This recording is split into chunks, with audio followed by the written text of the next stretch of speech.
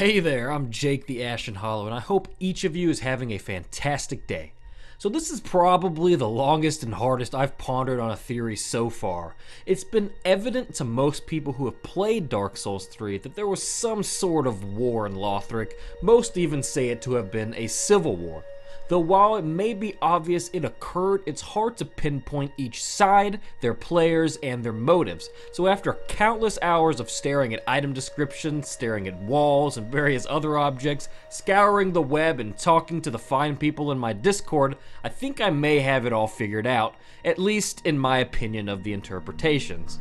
Alright, let's start with naming each faction of Lothric that could participate in this war. There's the royal family, the three pillars of Lothric, the knight, the scholar, and the high priestess, and the secret pillar, the hunters or the black hand. Now, civil war obviously means they were fighting among themselves, whether it was between certain pillars or members within each pillar disagreeing or what have you, is to be determined. Let's look at what we can see when we enter the plaza at the high wall of Lothric. We see the remnants of a battle between winged knights and Lothric knights.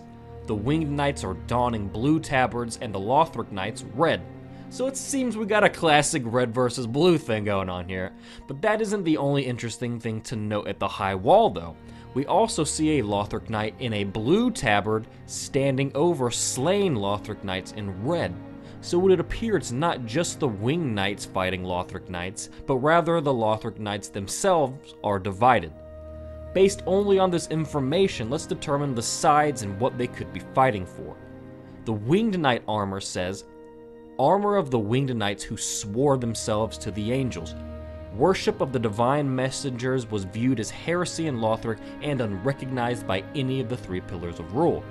This is believed to be why Gertrude, the heavenly daughter, was imprisoned in the lofty cell above the Grand Archives.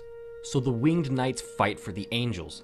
The Ringed City DLC revealed to us that the angels come from the Londor Pilgrims, and Londor was of course an advocate for ending the Age of Fire.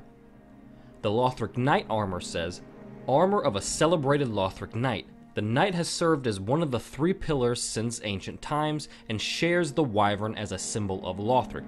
So the Lothric Knights, or at least a majority of them, served the three pillars, which are the foundation for Lothric. And Lothric, as we know, is all about creating a worthy heir to the flame to keep the Age of Fire alive.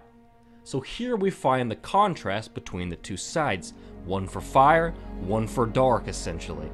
Simple, sure, but it gets a lot more complicated than that. For starters, we can likely deduce that not everyone in any of the pillars agreed with the mission statement of Lothric and went to advocate for ending the Age of Fire instead, hence the blue Lothric Knights killing the ones in red. Now let's explore the founding of faith that drove those to oppose the religion the Way of White established in Lothric. Divine Pillars of Light says, "Miracle of Gertrude, the heavenly daughter. The Queen's holy maiden Gertrude was visited by an angel who revealed this tale to her. Despite losing both her sight and voice, she was determined to record the tale. Ordinary men cannot decipher her fragmentary scrawl, nor comprehend how it became the foundation of the angelic faith of Lothric." So an angel appeared to Gertrude and thus began the angelic faith. And it is important to note that it says the angelic faith of Lothric, because these two religions directly opposing each other in the same kingdom can easily be a cause for war. So I think it is important to determine who Gertrude and the Queen are in Lothric. The most common theory is that Guinevere, the one and only Princess of Sunlight herself, is the Queen of Lothric and that Gertrude is her daughter, and I completely agree. But if you haven't heard that yet, or perhaps aren't sold on the idea, let me explain why it makes sense. So this will be a little bit of a rabbit trail in regards to talking about the Civil War itself, but it is a completely necessary rabbit trail to understand the major players and their motives. So let's start with reading the description for the Divine Blessing back in Dark Souls 1. Holy water from Goddess Guinevere. The Goddess of Sunlight Guinevere, daughter of the great Lord of Sunlight Gwyn, is cherished by all as the symbol of bounty and fertility. Alright, two things here. This is Guinevere's holy water. She is the sole creator of the Divine Blessing. And she is the symbol and / or goddess of bounty and fertility. These are important to note as we read the description for the Divine Blessing in Dark Souls 3. It says, "Holy water blessed by the Queen of Lothric. The Queen of Lothric, married to the former King Osirios, was initially revered as the goddess of fertility and bounty. After giving birth to Ocelot, her youngest, she quietly disappeared." Basically almost the same thing, right? It's the Queen of Lothric's holy water. This queen who was initially revered as a goddess of bounty and fertility. That's pretty cut and dry right there. And I've heard some people say that the Queen of Lothric couldn't be Guinevere simply due to the fact that she couldn't live that long, which strikes me as odd considering during these same events of Dark Souls 3, her older brother is alive and kicking. Kicking quite hard, might I add. But if that isn't enough for you, there is another piece of evidence I can provide. The Bountiful Light miracle reads, "Miracle taught to knights by Gertrude, holy maiden to the queen. The heavenly daughter is said to be the queen's child." So here we can confirm that Gertrude is the queen or Guinevere's child, and also that she is her maiden, which was quite a customary thing for a queen to have her daughter as her maidens. There is another character in Lothric many believe is also Guinevere's daughter, and for good reason, and that's the Dancer. From the Dancer's soul, you can transpose the Soothing Sunlight miracle, which says, "Special miracle granted to the maidens of the Princess of Sunlight. The miracles of Guinevere, the princess cherished by all, bestow their blessings on a great many warriors." So this other daughter is also the queen's maiden, but in this description it explicitly states maiden of the Princess of Sunlight. Now why would it make sense to say that she's a maiden to the Princess of Sunlight if the queen wasn't Guinevere? Why would it mention Guinevere at all if that wasn't the case? Especially considering that the Dancer's armor states, "Crown worn by the Dancer of the Boreal Valley. The mirage-like aurora veil is said to be an article of the old gods, permitted only for direct descendants of the old royal family." So the Dancer being a direct descendant to the old royal family, aka Gwyn the Firstborn, Guinevere, etc. Her soul also says, "The Pontiff Sullivan bestowed a double-slashing sword upon a distant daughter of the formal royal family, ordering her to serve first as a dancer and then as an outrider knight, the equivalent to exile." The Sun Princess ring also states that Guinevere left her home with a great many other deities and became a wife and mother, raising several heavenly children. So, Guinevere being the Queen of Lothric makes more sense than anything else. Okay, Jake, that's fucking cool and all, but what does that have to do with anything? That's a great question, Other Jake. I'm glad you asked. Now let me tell you. Now the revelation of the Dancer being a distant daughter is peculiar. Now I don't think it means distant as in relation. Everyone does have distant relatives, third, fourth, fifth cousins, twice removed, and the likes. But a daughter isn't distant at all. I think it means distant here as in perhaps Guinevere and her daughter dances for money, didn't quite get along, thus she remained distant from her mother. So hang on to that, and hang on to the part of the divine blessing that said the queen quietly disappeared. Specifically, the quietly part, as I believe they're both symbolic as I reveal what I believe happened to Guinevere. She had a change of heart. A complete 180. Wasn't going to advocate the Age of Fire anymore, but shit was crazy in Lothric. Her daughter Gertrude was branded as a heretic for her involvement in the angelic faith, so Guinevere changed who she was entirely. Guinevere was reborn, I guess is the appropriate word for telling you that Guinevere decided to go by the name Rosaria. Now let me explain why that makes sense. First off, going from being the goddess of fertility to the mother of rebirth isn't really that far off. And of course it's logical to believe that the mother of rebirth herself, who can change people's appearances, can do so to herself, and explains why she doesn't look like the Guinevere we remember. Now let's talk about all the symbols of fertility we find around her bedchambers and the cathedral. First is the cribs, which aren't used for the rebirths themselves, as we aren't rebirthed as children. This mural in particular found on the outside wall of her chambers with the goat and the satyr are both age-old symbols of fertility, and I don't think it's far off to assume that the abundance of flowers in the middle could represent bounty. Not to mention the very uterus-esque ribbons on the side. Then there's this oak branch abundant with acorns, which could represent bounty, but also acorns are another symbol of fertility. And of course, you'll note again the uterus-esque ribbons. Then there's the fact that when Leonard takes Rosaria's soul, he's found in the room of Anor Londo. We encounter the illusion of Guinevere in Dark Souls 1. Then, upon retrieving her soul, you can return it to her or transpose it into the bountiful sunlight miracle, which reads, "Special miracle granted by the Princess of Sunlight. The miracles of Guinevere, loved as both mother and wife, bestow their blessing on a great many warriors." So this is different than Soothing Sunlight that says it's granted to maidens of Guinevere, but rather this is granted by none other than Guinevere herself.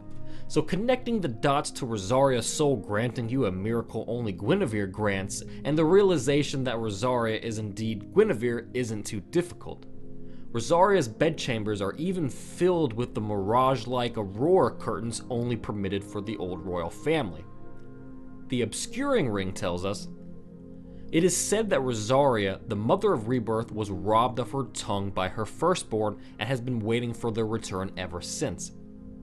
Now, I don't think robbed of her tongue here has to mean she physically had her tongue removed. I'm not saying that that is the case for sure, but something to consider at least. But it says she was robbed of it by her firstborn. Fucking firstborns in Dark Souls, am I right? What's their damn deal? But it could mean the firstborn walked up and cut her tongue out, or it could mean they did something that left Rosaria shocked and speechless, which could be symbolic about what I mentioned earlier about the queen disappearing quietly. The firstborn also could be that distant daughter, and that distant daughter could have done something cold enough to warrant some sort of vow of silence from Rosaria. But that bit isn't super important, just a curiosity I thought I'd lob your way. Alright. So I did tell you that was a bit of a rabbit trail. Now back to the Civil War and all that good jazz. So here's what I think went down. And there are a lot of moving pieces in Lothric, so I'll try to explain it as best I can while delving into the evidence I believe backs it up. I think the angelic faith arrived and offered a new outlook on the future. Perhaps to some, an even better one. As far as the people of Lothric were concerned, there was only one option. Find an heir to the flame, but now there was another one. The pillars argued amongst themselves and amongst the other pillars. By this time, the king of Lothric, Osiris, had gone mad in his research, providing yet another reason for people to doubt the known way. The Black Hand of the king's secret service, for all intents and purposes, was among those in talks of the future. The original faith of Lothric, which we'll refer to as the Way of White from here on out to avoid confusion, was clashing with the angelic faith. Individuals from all pillars sided with the angelic faith, and I even believe the High Priestess did as well. But not the High Priestess Emma that we meet in-game, the one before her, the one that was the wet nurse to Prince Lothric. People often mistake the stone-humped hag in Dreg-Heap to be Emma because it says she was the former wet nurse to royalty, but I don't believe Emma ever was the wet nurse. The hag and Emma are both voiced by different actresses, which doesn't make sense if they are the same person, especially considering that just down the way is a new NPC that turns out to be someone we've already met, but both voiced by the same person. Also, in the old woman's ashes you get from the hag, the hand is seen wearing the High Priestess ring, where Emma was not. And to top it off, the hag is a pilgrim of Londor, meaning she sided with ending the Age of Fire, whereas Emma did not. So the hag who was High Priestess at the time also sided with the angelic faith, as did Rosaria, and I also believe the first of the scholars did as well, who was, as many believe, was Pontiff Sullivan. But let me also say I don't truly believe Sullivan took any sides. If you've seen or read Game of Thrones, think of Sullivan as Littlefinger, playing whichever side he sees most advantageous and is only looking out for his own interest. But I think through the help of the hag High Priestess, the one who did wet nurse Lothric, Sullivan was able to convince Prince Lothric not to link the flame, as we know the first scholar did, which would have put a major hamper on the Way of White as they held all their faith in Lothric to play the savior. So the Way of White appointed a new High Priestess and tried to re-strengthen the ties between the three pillars. We read in the blessed weapon description, the knight is one of the 3 pillars of Lothric said to have strengthened ties with the High Priestess after the scholars acquired the Grand Archives. So the Way of White reformed as best they could and tried to strike at the source of the angelic faith, Gertrude. They took her into the newly scholar-acquired Grand Archives and locked her in a cell far at the top. And the Black Hand was not immune to this war either, and with their king gone crazy, I can't imagine they had an easy go of it. In fact, Black Hand Gotaas attempted to flee the castle, perhaps in order to aid the angelic faith or aid the queen herself since the king had gone, but we can't know for sure as we find him dead on the steps of the Grand Archive. With the Way of White capturing Rosaria's daughter, she creates a Black Hand of sorts for her own, for what is a hand without its fingers? Yellowfinger Hazel, likely from the scholars, Longfinger Kirk, probably a knight, Ringfinger Leonard, well, I don't know about that guy, but you know what I mean. So the angelic faith needed to assault the archives to get Gertrude back. Just going through Lothric Castle to get to the archives, you can see that it looks like a war zone. There are barricades set up riddled with arrows, dead Lothric knights everywhere, other knights mourning their fallen comrades.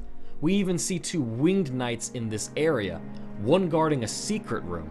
This secret room behind an illusory wall is actually quite interesting because in it lies a chest that contains the Sacred Bloom shield, which says, a treasured antique of the Way of White known to some as the Sorcerer's Bane. The large blossom design that graces the shield is said to be a sacred flame, and the shield is blessed with high magic protection, which makes perfect sense for the angelic faith to hang on to if they're planning on marching against the archives, which is filled with sorcerers. And just past the archives is where we find Prince Lothric of Lorien, whom the queen would also want to protect. She may or may not have sent some of her fingers to do so, and perhaps Black Hand Gotaas was one of them at some point and is the reason we find him dead. But guarding the last bit of the archives are 3 warriors. One is a Black Hand himself, the other Lion Knight Albert, who very likely resembles the Knight Pillar, and the Sorceress, who may or may not represent the Scholar Pillar. But just past them is the long stair set to Prince Lothric's room, guarded by a handful of Lothric knights donning blue tabards that indicates to me that they fight for the angelic faith. As well as on the roof to the archives, we find the Golden Winged Knights that are likely trying to rescue Gertrude or just covering her escape. And just below her empty cage, we find a grub man, an agent of Rosaria, not quite as efficient as her fingers though, standing wait. We also find a grub man dead in Irithyll. My guess of reasoning is that Rosaria sent them to find her children, Gertrude in the archives and the dancer in Irithyll. But that's just a guess, as there has to be a reason for them being there. Right outside Prince Lothric's doors, we can see statues that we've been seeing throughout Lothric, likely resembling the 3 pillars, yet here it seems that the Knight and the Scholar statues have been smashed, perhaps indicative of the angelic faith's alliance with the original High Priestess.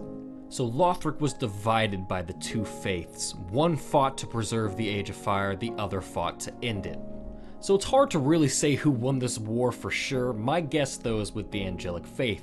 Things look pretty grim for the Age of Fire and the Way of White. The world is in turmoil and begging for change. Londor and the angels offered them an out, and they took it. But that's just my interpretation of this very vague event with very vague findings. I hope you enjoyed it nonetheless though. And thanks so much everyone for watching. If you haven't subscribed already, I hope that you will. And of course, follow me on Twitter for all the latest news regarding videos and live streams, and drop a follow on Twitch for those live streams if you haven't already. All those links and more can be found down in the description below. I hope that you all have a wonderful rest of your day or evening, and thanks again for watching. Take care everyone. Until next time.